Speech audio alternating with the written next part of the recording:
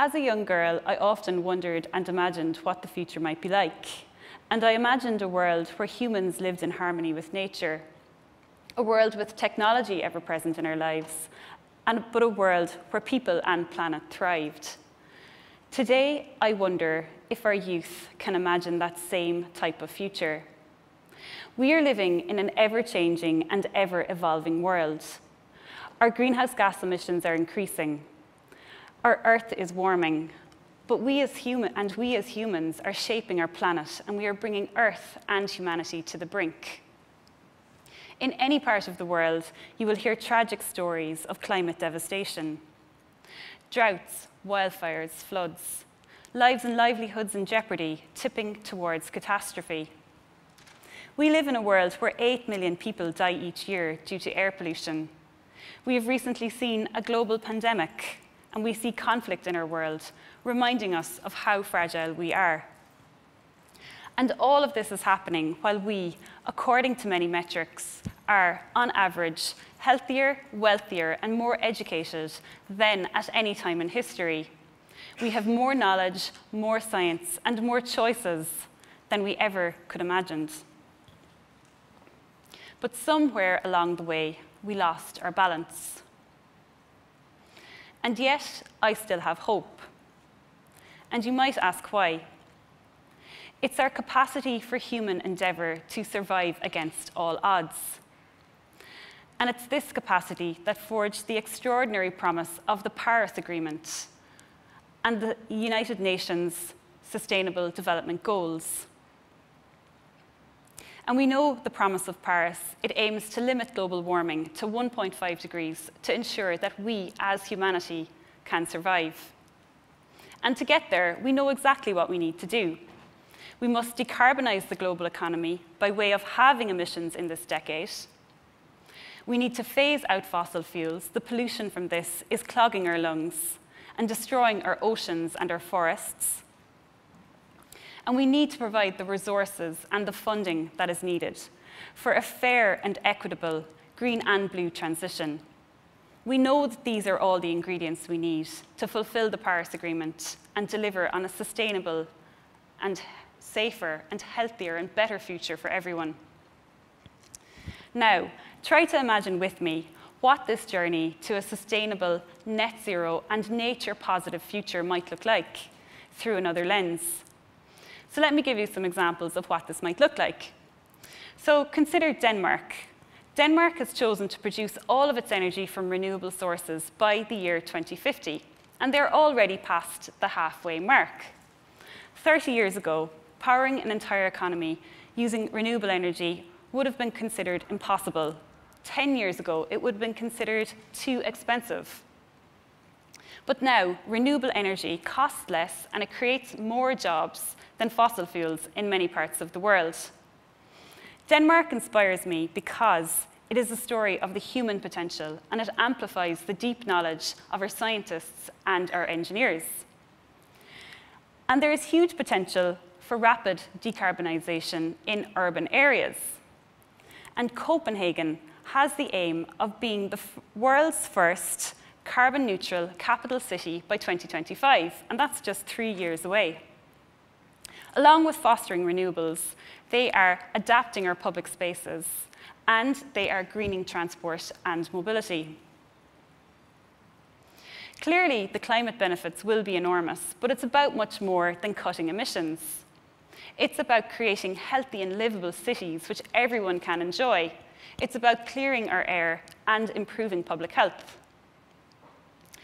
Another example in Paris is extremely inspiring. In Paris, they are investing hundreds of millions of euro in greening the Champs-Élysées area. They are redesigning it as a bustling public park in the heart of the city. Through this, they are turning roads into green and pedestrian areas. They are cutting space for cars by half, and they are creating tunnels of trees to improve air quality. They are tackling climate change, but they are enhancing the livability of their city. They are improving public health, and they are boosting the economy. And Costa Rica, just a few decades ago, had some of the highest deforestation rates in the world. But they introduced policies and they pay people now to protect trees. As a result, forests have regenerated, and now they cover over 50% of the country. We know that when we invest in nature, we invest in people, we invest in economic prosperity, we invest in public health, and we invest in quality of life. But what's holding us back? What will it take for this potential to become a shared reality for many, many people around the world? Well, firstly, we need to invest in research, knowledge, and capacity. This research, knowledge, and capacity will deliver the solutions that are needed in sustainability. As a scientist and as an engineer, I believe that the future of humanity will be bound to the future of engineering and science, and will hinge on how successfully we harness our technological advances in harmony with humans and with nature to address the challenges of our time.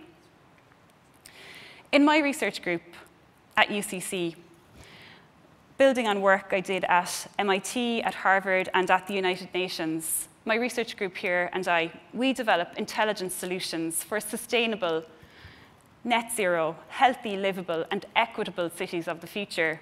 We harness new and emerging technologies like data analytics and AI and IoT, and we try to understand the interlinkages between human behavior, the urban environment, health, and socioeconomics, so that we can inform policy and improve quality of life. We need to invest in interdisciplinary blue skies research to deliver on sustainability. Secondly, we need sustainability education. We need to train a generation of sustainability leaders. At UCC, I lead Sustainable Futures, and as part of this, we are developing university-wide and nationally coordinated educational programs in sustainability that bring together many different disciplines: environmental engineering, environmental science, business management, economics, sociology, and much, much more. We are training a generation of sustainability leaders who will be able to take a systems thinking approach to solving the complex, multifaceted, and interconnected sustainability and climate challenges of our time. We also need to ensure that our education is as inclusive, as accessible, and equitable as possible. We must not leave anyone behind. We need to ensure that everyone's perspective is included in our journey to a sustainable future. Thirdly, we need solidarity and cooperation. Sometimes these seem to be in fairly short supply, but we do know that they exist. After all, it's solidarity and cooperation that forged the Paris Agreement, the more recent Glasgow Climate Pact, and the UN Sustainable Development Goals. Right now, there's another young girl looking out in the world and imagining what her future might be like. And that's my niece, Siún, and she is 6 years old. I also often wonder what her future will be like. Will her world be full of opportunity, or will her life be negatively affected by climate change?